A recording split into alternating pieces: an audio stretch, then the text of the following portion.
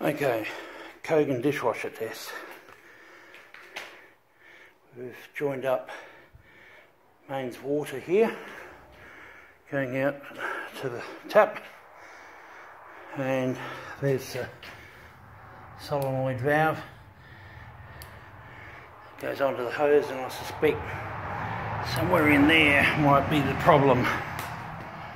It goes round to the back here. So the drain hose is there. You just drop that out there, and then there's the power connected.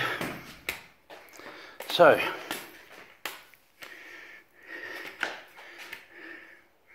here's the dishwasher, and we're going to open it up. Now, this never had a first run at all, and there's the block in there from the first time we tried to start it, still sitting in there, and it came up with an E5 fault. So let's see what happens. Now we're all connected and ready, so we switch on the power, and the power comes up, and then what do? We switch a program. Guess any program would be okay on it. There's a pot wash, so let's just start with that one, and we'll press start.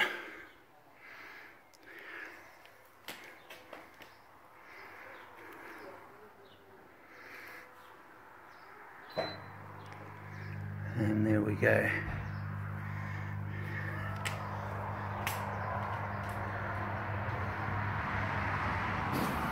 There we go. It's just opened up there.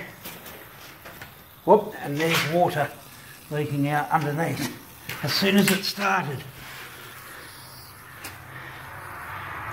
Oh, yeah, that's definitely had it somewhere inside that hose there. You can see water coming out everywhere. So I would say that somewhere in there where it connects on to the solenoid, that there's a problem. And it's now flashing E5 fault. So